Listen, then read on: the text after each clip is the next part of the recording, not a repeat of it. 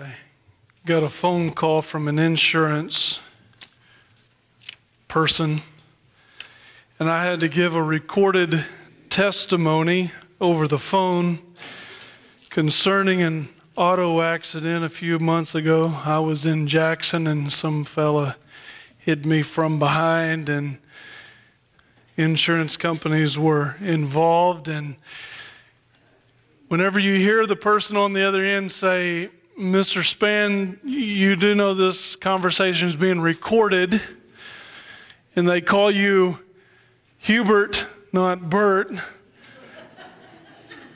you realize the stakes are high. And as soon as they say, "Okay, go ahead and give your side of the story," you know the tape is rolling, and you've got to tell them what you experienced.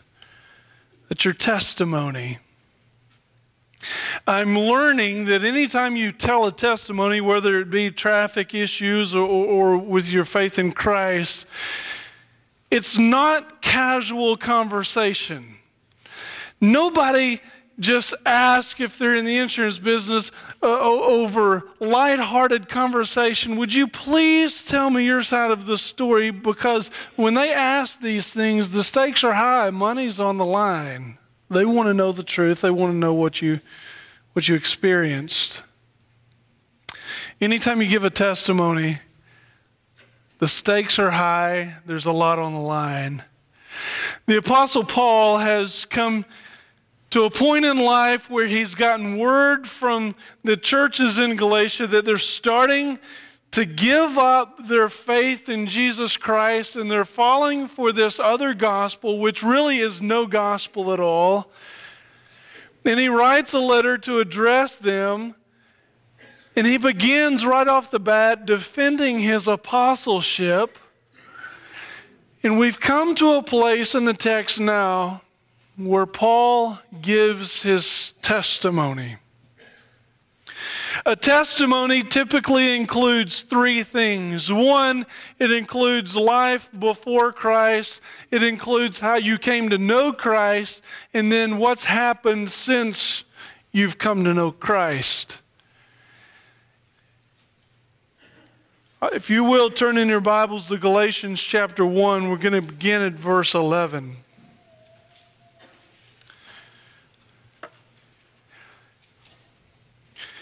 Galatians chapter 1, verse 11. "I want you to know, brothers, that the gospel I preach is not something that man made up.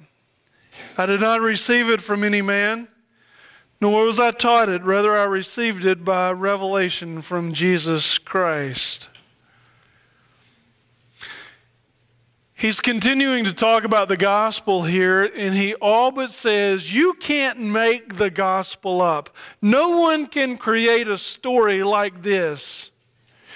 Jesus had to peel back the veil or the curtain for our eyes to see this. If you think of all the stories in history, there is no story quite like the gospel story. You can't make up, you and I can't creatively convince someone that the God of heaven, who is perfect in all ways, who created you and I, who watched us rebel against him, would love us so much that he doesn't want to punish us, so he takes the punishment upon him, his very self, taking our place so that you and I can be saved. You can't make that story up. And Paul says, this is not a man-made story. God had to peel my eyes so that I could see what's happening. I want us to pause here for a moment. I want us to pray, because before you and I can understand what God's got in store for the rest of this service, we have to have our eyes fully centered on him so that he can show us the truths that we cannot miss. Let's pray. Father, I thank you so very much for the fact that you have given us a gospel message that no man could have created. God, I don't stand here today because someone taught this to me in school. I stand here today because as a little boy, you changed my world. You stopped looking at me as a sinner who had rebelled against you, and you started looking at me as your own kid because of the blood covering of Jesus. Father, I pray that you would open eyes in this room of those who may be spiritually blind. That you would open ears of the spiritually deaf. Help us not to assume that we know what's about to be said, because Saul assumed a lot of things before you met him and he became Paul. I pray that your Spirit would be at work in this room and that you would stop us dead in our tracks if we are in rebellion against you. I ask in Jesus' name, amen. I want to look very quickly at a couple of things because I don't want you to think that I'm making up what a testimony is. Testimony includes what happened in your life before Christ. Let's pick up at verse 13. For you have heard my previous way of life in Judaism, how intensely I persecuted the church of God and tried to destroy it. I was advancing in Judaism beyond many Jews of my own age and was extremely zealous for the traditions of my fathers. Let me just say a couple of things right here. Every one of us has a story about life before Christ. There's not a person in this room that doesn't have that kind of story. If you were one who was saved at an early age, please don't think that your story is less amazing than the person that got off of drugs or crazy living, because the fact is every one of us were on a paved street to hell, and Jesus Christ stepped in and saved us. Yeah, I gave my life to Christ at the age of 7. I didn't have a crazy life beforehand other than G.I. Joe. That's not crazy in the world's eyes, but let me tell you, I was still lost. And an amazing God of grace reminded me that I needed Him as my Savior, not just as the one that I learned stories about in church. Every testimony is amazing when God steps in. But I will also say, this testimony of Paul is a testimony by someone who was deeply rooted in religion. You couldn't find a more religious person than Paul. So I'm here to tell you, just because you attend church and just because you know your yes ma'ams and no ma'ams and all the stories in the Bible does not mean that you're saved. And so I would highly recommend you listen today and let the Holy Spirit point to you if you have played religion and not been in a relationship. Please listen to what's going to be said today. But the next part of a testimony is how you come to know Christ. Look at verse 15. But when God, who set me apart from birth and called me by His grace, was pleased to reveal His Son in me. Wow, that is an understatement.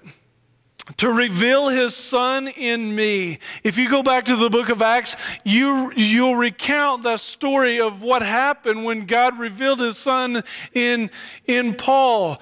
Smooth knocked him off a horse. I mean, going this way, boom, crash, hit the ground, blind.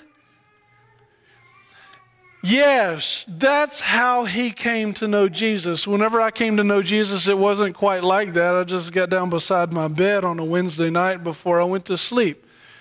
Told Jesus that I was a sinner and I needed to be saved. Some people have the blinding experience. Some people don't. But if you're in a relationship with Jesus, there was a moment where intimacy between He and you connected and you became His.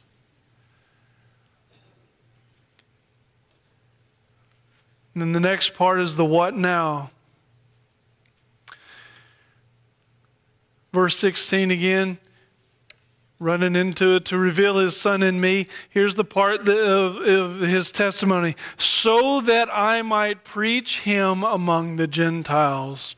Guys, that is such a mouthful, because this tells me that God is the one who institutes our life from here on. Do you realize there was no logical reason for Paul to do what he did after he was saved? I mean, he had been a Jew of Jews, and God said, enough of that, I'm now sending you to the Gentiles. And so the rest of what we see in Paul's life is his ministry to the Gentiles, where God was taking him after that moment of salvation. Let me tell you, folks, if your testimony only includes what your life was like beforehand and how you came to know Jesus Christ, and you stammer and stutter when you try to think of how you're being used by him now, then you might want to check to see if you really were saved, because whenever he comes into a person, he radically changes their world. They're not the same ever again. And Paul spent more time talking about what God was doing in him now than he ever did going back and looking back then. He would only bring out the what happened then in moments that he needed to. He spent most of his time talking about how God was using him now. With that being said, Steve and I have talked since the moment of his surrendering to Jesus Christ. And at first, the wound was real and raw and tough to talk about. But Steve has since said that the Lord has done something in him that the rest of this church family needs to hear. And so he has asked when it would be appropriate for him to share his story. And I figured, hey, if today's talking about testimonies in Galatians, well, this might be a pretty good time for him to share his testimony. So Steve, why don't you come on up, and I want to pray for you up here, and then I'm going to turn this over to you, okay? God, I love you, and I thank you so much for creating Steve. You knit him together in his mother's womb. He is fearfully and wonderfully made. He was bent toward the wrong master for way too long. And you did something amazing in him, grabbing his attention in a way no one ever would want, but doing something in his life that we all long for. As he shares his story, Father, I pray that you would give him clarity of mind. But more than that, I pray that everything he says would point people to Jesus. It's in his name I pray. Amen. It's yours, sir.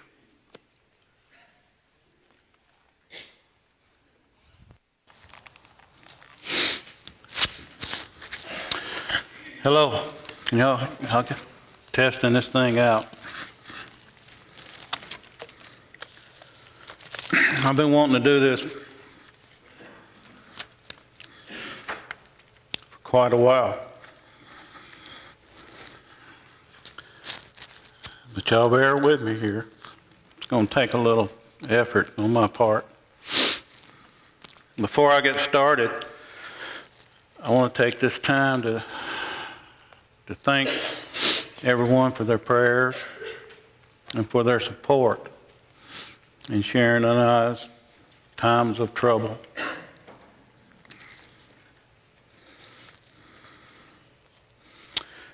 I'm going to read from Titus chapter 1, verses 15 and 16. Unto the pure all things are pure, but unto them that are defiled and unbelieving is nothing pure, but even their mind and conscience is defiled. They confess that they know God, but in works they deny him, being abominable and disobedient, and under every good work reprobate. What I'm about to tell y'all, some of you, it may come as a shock. Some of you may say you knew it all along. And still others of you may question my sanity when I get through. But I can assure you that I am more sane now than I have ever been. My first memory of church was as a young boy, about 8 or 9 years old. We went to a primitive Baptist church. It was about 35 or 40 miles from where I lived. We didn't go every Sunday because they didn't have church there every Sunday. But the whole time that I was there, I never saw an altar call. I never saw anyone come forward. And I never saw anybody get baptized. In fact, I didn't even know what baptism was for the longest time. You see, they were big on predestination. And they were so big on it that they thought everything was worked out before the foundation of the world, even one's salvation. By the time I was a teenager, I didn't go to church anymore. My parents didn't push me on that because, well, my salvation was already worked out. When I was a senior in high school, I fell in with the wrong crowd. They introduced me to alcohol. For someone who spent most of his time, most of his free time anyway, alone, in his bedroom, reading books, alcohol was a way for me to fit in, a way for me to be accepted. When I graduated high school, I went to college for a couple of years and couldn't decide what I wanted to major in, so I dropped out and I went to work. And I worked at a few jobs for a few years. This whole time, my drinking got worse. At the ripe old age of 23, I got on with the Columbia Gulf, and my drinking really picked up after that. When I was 24 years old, I got arrested for DUI, spent a night in jail. But instead of it making me want to quit drinking, I moved out of my parents' home. I got an apartment in the town where I like to drink so I could be closer to the bars. With Columbia Gulf, I worked offshore in the Gulf of Mexico, and I was on for 8 days, and I was off for 6 days. A typical day off for me went something like this. As soon as I got to land and I was able to buy some beer, I would start drinking. And I would drink for the 6.5 hours it took me to get home. When I got back in town, then I would hit the bars until they closed. I'd go to my apartment, I'd go to bed. I'd get up about noon the next morning or the next day. I'd stumble around my apartment a little bit, get woke up real good, and then I had a 10-speed bicycle, and I would get on that bike and I would ride it 30 miles round trip. I try to sweat everything out of me. And I'd get back to my apartment, I'd get cleaned up, and I would be at the bars by 4 or 5 o'clock. Happy hour. I like going to happy hour because not only were the drinks a little cheaper, but sometimes they would have snacks there, and I would eat some peanuts or cheese and crackers, and every now and then they'd have something like chicken wings. And I've often joked that if it hadn't been for happy hour, I would have starved to death. I frequented this place so often that the bartender, when she would see me coming, by the time I slid up on a bar stool, she would have a drink already sitting there waiting on me. I drank vodka, but I didn't drink just any kind of vodka. I drank a particular brand of vodka. And so she would have it waiting on me, and she would show me the bottle whenever I came in there, and she would say, I just opened up a new bottle. And I would sit there and drink until the place closed down about 2 a.m. And they would always have a last call for alcohol, and I wanted to get that last drink in like they were going to run out. And she would show me the bottle again, and it would be, you know, maybe that much left in the bottle, just enough for another drink. And she'd say, you drank it all by yourself. Nobody else drinks this but you. I'd go back to my apartment. I'd go to bed. I'd get up at noon the next day and start the process all over again. I did that every day for years. I had a friend of mine that I worked with offshore, and he was a bad alcoholic, and he was the kind of alcoholic that when he drank, he wouldn't stop until he passed out. He couldn't remember what he did the night before. And he told me a time that he was out drinking, and he decided to go home, and he was driving home, and he got sleepy. So he parked his truck, he put it in park, he left the engine running, and he went to sleep in the middle of a major highway. And I knew I was headed for that same thing if I didn't straighten my act up a little bit. So what I did is I started just going to the bar and drinking 2 or 3 drinks, and then I would just drink water or Coke the rest of the night. It was about this time that I met Sharon. I remember when she came in, she was beautiful.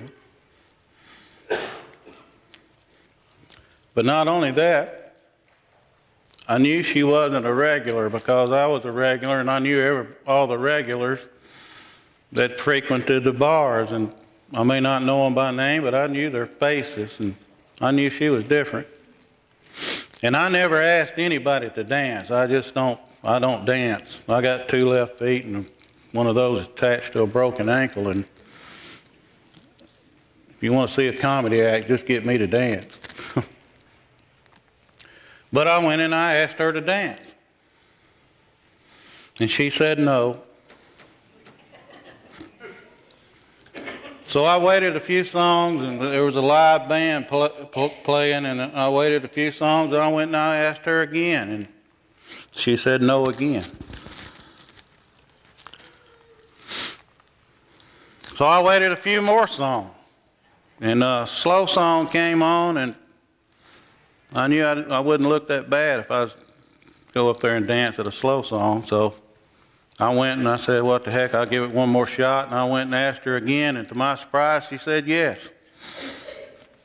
She told me later she just said yes because she wanted me to quit bugging her. But anyway, we got up on the dance floor, and I introduced myself. She introduced herself, and I remembered her, and she forgot me. But fortunately for me, we met again a few weeks later, and I remembered her. And to make a long story short, a couple of years after that, we were married. And then Brooke came along, and I decided I needed to clean up my act some more, so I quit drinking altogether.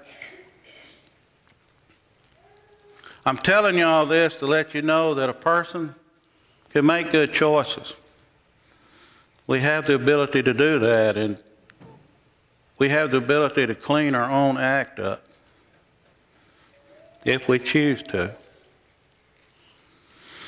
When Brooke was about 4 years old, we moved up here, and we were renting a house over here in Columbia, and James Brewer was building us a house over here, in the house we live in right now. And we drove over here one day, and we just would check on, see how things were going, and James was there, and we got to talking. And James invited us to come to church here at First Baptist. I think this sanctuary had just been built, and it might have been the first service that they had in here. I remember telling Sharon it'd be a good example for the kids if we'd go to church, so we came to church. And for the next 6 years, we came here off and on. In fact, John, our son, started coming here on Wednesday nights and Sunday nights because he got plugged into the youth group. And we came up here on a Sunday and we watched Brooke and John get baptized. One Friday evening, when I got off of work, I got home and Sharon told me that Billy Graham was going to be in Nashville and she wanted to go and see the old man before he died. I really didn't want to go, but it was a Friday night and I didn't have to go to work the next day, and it was a good chance for me to see the new Titan Stadium that had been built. So I agreed and we went. Sharon got saved that night. I saw a change in her. She had a joy about her, a peace, some contentment. And I kept waiting on her to change back to the way she was, but she never did. Instead, she got more involved in the church here. She got me to start coming up here more often, and I got to hear a lot about the free will of man and how man has a say-so. He can either choose or reject Christ. And I didn't believe that too much because of my background. And I remember we'd get in the car and drive home after a sermon, and I'd tell Sharon that was a pretty good sermon until they started talking about that salvation crap. And that's what I called it, crap. But I got to looking around and noticing something else. I got to seeing other people who had that same joy and contentment and peace about them. And I got to wanting that. I even stopped off at Richard Tate's a couple of times and talked to him about coming down.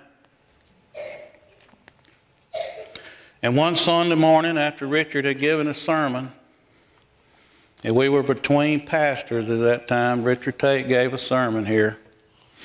And I came forward, and I can't tell you the date, the month, or the year that I did that.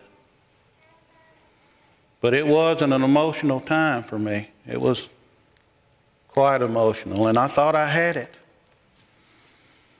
I thought I had that peace and that joy that everybody else had, and I cleaned my act up some more. I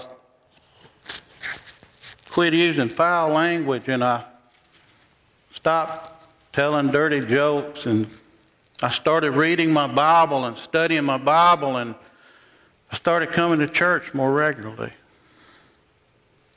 I was here every time the door opened up.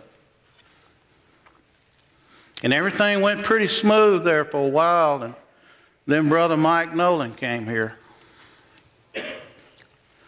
You see, Brother Mike, he liked to go to these men's conferences in Memphis. And I remember the first one that I went to. There's something about seeing 2,000 or 3,000 men, just men gathering in a place and worshiping God. I recommend it to anybody who hasn't ever been to one. But they had an altar call there, and it looked like hundreds of men came down to the front. But there was this one man in particular. He was sobbing. He wasn't just crying. He was sobbing uncontrollably. I'd never seen a grown man do that before. And this little voice in the back of my head, this little quiet voice, said, "You didn't do that." And I quickly pushed it aside and I said, "I've changed. I'm reading my Bible. I'm studying it. I'm going to church regularly. I quit using foul language. I was even teaching a discipleship class here."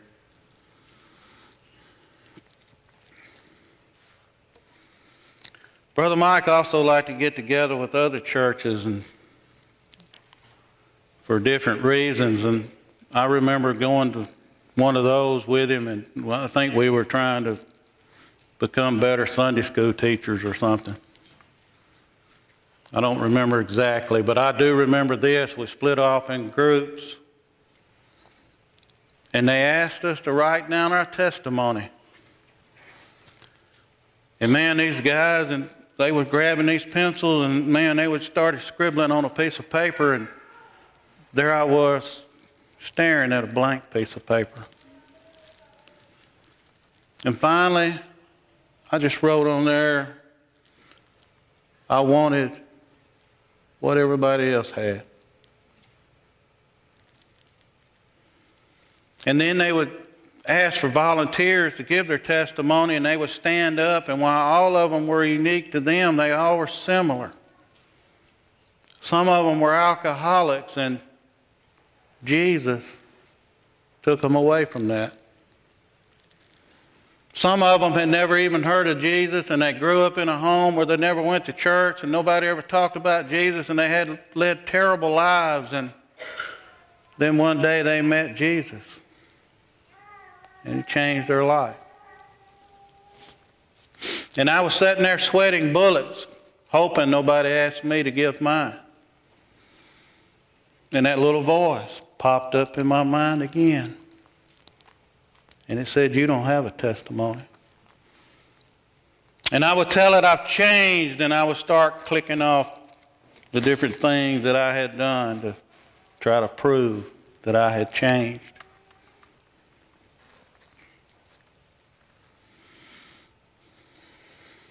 We were also at that time having communion regularly, ever so often, like we do now. And I remember Brother Mike gave a sermon on 1 Corinthians chapter 11, where the Apostle Paul said, "Don't take communion if you're not worthy." That was the reason why some of you were sick and some of you had fallen asleep, and that little voice was so loud telling me, "You sure you want to do this?" And I would scream at it, "I've changed. I'm studying my Bible. I'm going to church more regularly." The Apostle Paul would have been proud of the way that I studied the Bible. But I was studying it for the wrong reasons, and I knew that. You see, I was on the internet, and I was arguing with people on the internet. And if anybody had asked me, I'd have said, "I'm trying to bring them to Christ," but that wasn't the truth. What I was really trying to do was win an argument. I wanted to show everybody I knew more about the Bible than they did. But my health started going down about that time, but there was something else that was changing, something on the inside of me. A different kind of sickness. I started getting all twisted up inside. I started turning dark. I looked fine on the outside, but on the inside, it was in turmoil.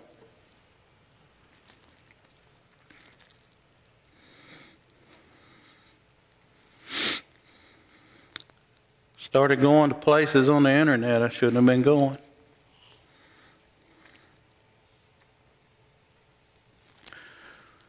One day they called me. They come and got me. I was at work, and they come and got me, and they brought me into the office. And they already had a letter written up, and they gave it to me. You see, all of that has started to change my outward attitude. I began to hate everything about my life. I began to hate my job. I began to really hate the people I worked with.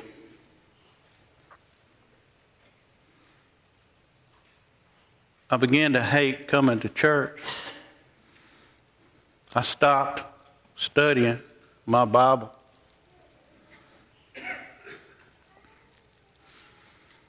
And they brought me into that office. They already had this letter typed up, and they give it to me, and they began to read it, and it said, "You were terminated. You were no longer welcome on the company property." They didn't even want me to talk to any of the employees unless it was about company business. And I argued with them,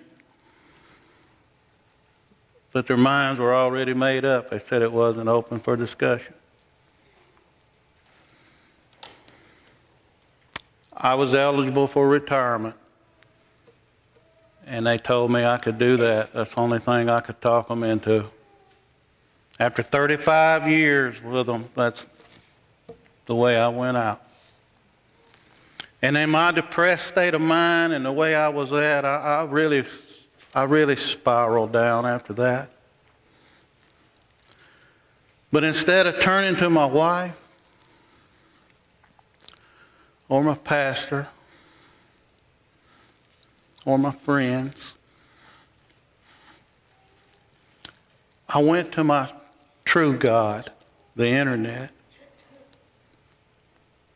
And I started talking to people on there that were evil, dark, lost people like me. It got so bad, I was even talking to someone about hacking into something. I was about to break the law. You see, I'd given up. I'd already come to the conclusion that by that time that I wasn't saved. And I really didn't think God had any interest in saving a person like me, a hypocrite like me.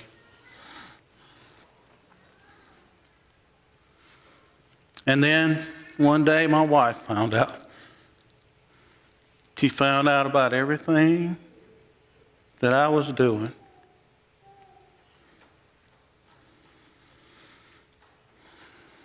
And it was almost a relief because I didn't have to pretend anymore, and the double life that I was leading, I didn't have to worry about doing that anymore. But we had a huge fight, and we'd had disagreements in the past like normal married couples do from time to time, but nothing like this, and we fought way into the night. And we finally, I think, just got too tired to fight anymore. She went her way into the bedroom, and I went my way. I went to a room that we have above our garage. We call it the bonus room. And when I walked up those stairs, I thought our marriage was over.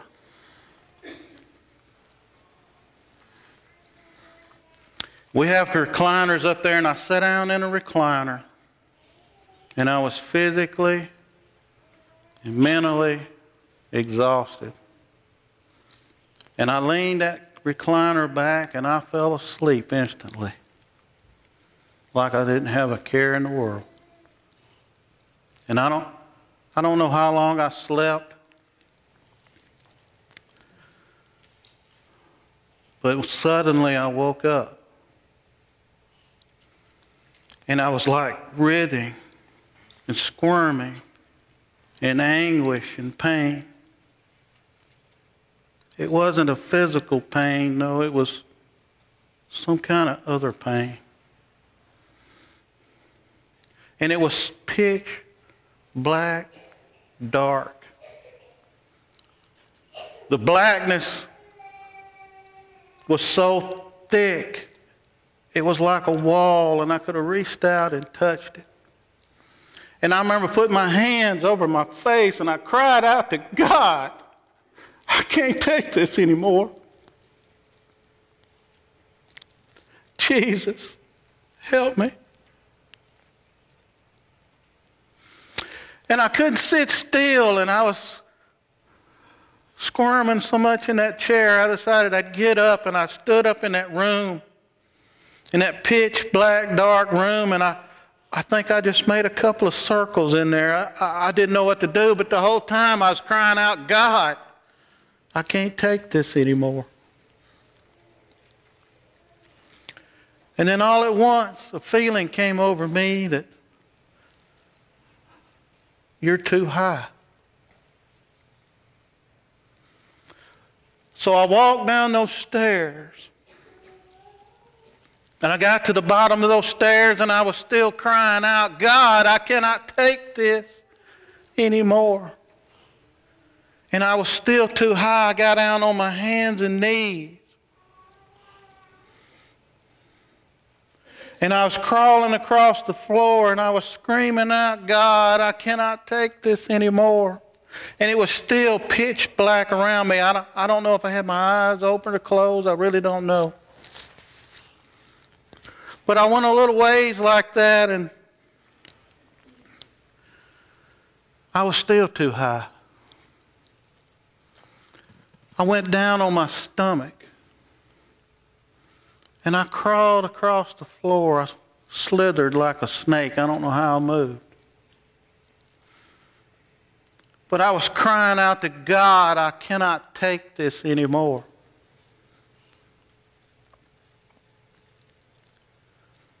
And an image or a vision, you can call it whatever you want, it came into my mind. I won't never forget it. I was hanging on the edge of this hole, this dark, black hole. And I was looking over my shoulder trying to see the bottom of it because I just knew I was about to fall in it. And I couldn't see the bottom. And I was in such pain and anguish, I just wanted it all to stop. And I kept sliding across that floor crying out, God, I can't take this anymore. And I got to our bedroom and I got to our chest of drawers and I pulled myself up on those chest of drawers and I pulled that top drawer open and I reached in there and the pistol that we had kept there for 21 years was gone. It wasn't there. And I whirled around and Sharon was sitting up in the bed and she had a lamp on over there and it was just like there was no light except right there. And I screamed at her, where is it?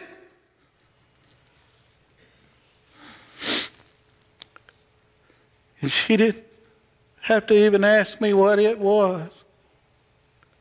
She said, it's gone.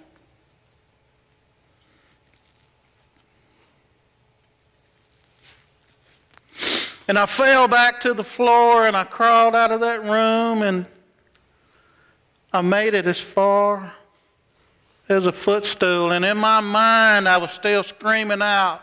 And I thought I was coming out of me, God, I can't take this anymore. But Sharon told me later that it was some of the most evil screams and noises she had ever heard coming out of me. And I laid my head on that footstool and I sobbed.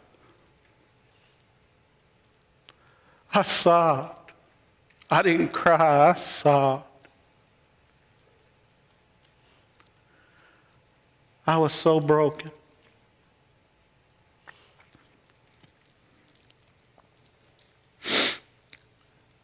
And about that time, Brooke had come downstairs and I saw her and I didn't want her to see me like that, so I tried to crawl away from her and she told me that I was drenched in sweat, that my shirt was soaking wet. I had made it then as far as the bonus room stairs again. And that's as far as I got. I just sit there and I put my head in the corner between the door and the wall and I sobbed some more. Brooke was so concerned about me that she called Kelvin. And I don't know what time that was, but Kelvin came over. And by the time he came over, I had started to calm down. And he sit right there on the floor beside me, just sit there. I think I tried to explain to him what happened. I don't think I made any sense. I don't know what came out. But after we sat there and talked a while, then we went back. He asked me, could we just go up in the bonus room where it's more comfortable, and we did. And I don't know, I don't know how it happened. I don't know when exactly it happened. But sometime between there and all of that happening, Jesus Christ, I met Jesus Christ that night. And my life has changed. And when Kelvin left, he asked me, are you going to be okay? And I told him I was, because I knew from that day forward God would be with me.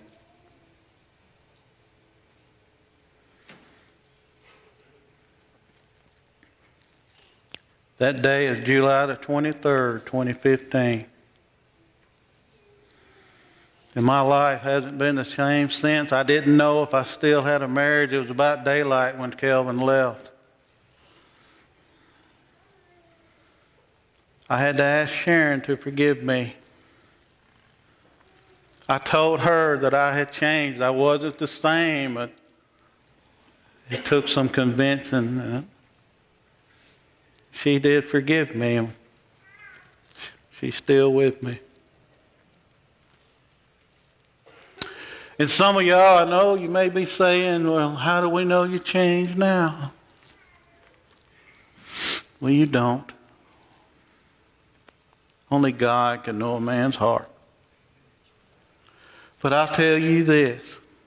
The Bible says you can know somebody by their fruits. And I'm telling y'all right now, you just stand back and watch. If you don't think I've changed, you just watch. I have never, ever wanted to go on a mission trip before. This summer we're going to Africa, and God be willing, I don't have any money, I don't have any resources, I don't know how He's going to do it. But if He's willing, I'm going to Africa, y'all. I'm going to start doing things for Jesus Christ because I'm a servant of Him now.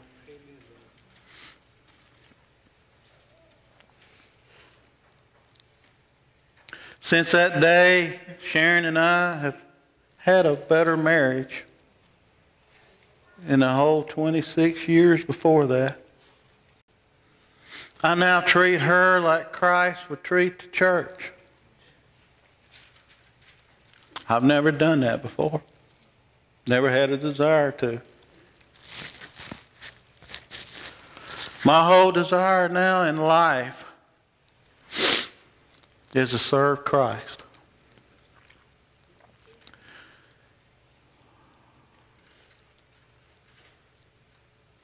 We've had to deal with quite a lot since that day. I've had to step out in faith a few times. And I believe it was God testing me. He said, hey, you said you're going to follow me in faith? And here we go.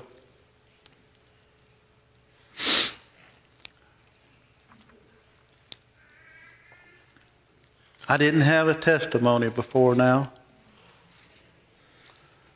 but now I do.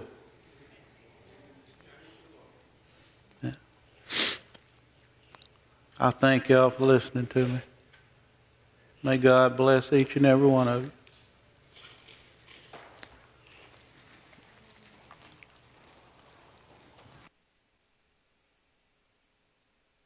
I want Steve to stay right here.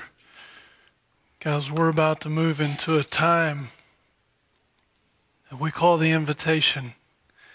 It's not my invitation to you. This is the Lord's invitation to you. And I want Steve to stand here because he is an example of what it looks like to have attended this church year after year after year and never know Jesus in a personal way.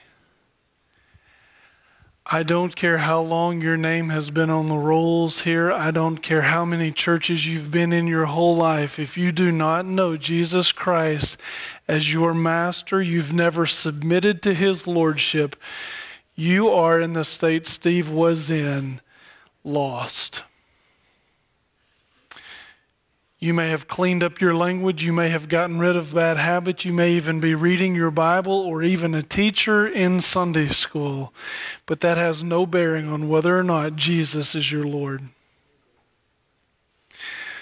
There may be some of you in here who've never been in church your whole life, but you want this Jesus to come in and change you like he's changed Steve. You identify with all of the things that Steve said he was a part of. I want you to know that Jesus has already taken care of all of the punishment on the cross. And what you deserve, he's already taken upon himself. And if you will submit yourself to his lordship, he will forgive you. You'll be a brand new person. In just a few minutes, we're going to sing. I'm going to ask you just to keep your eyes closed and your heads bowed. As we sing here in just a few moments, if you need to come, please do so. There will be some men down here to talk to you, or maybe you just need to come pray. This is your time to come. Let's stand and sing with your heads bowed. You respond.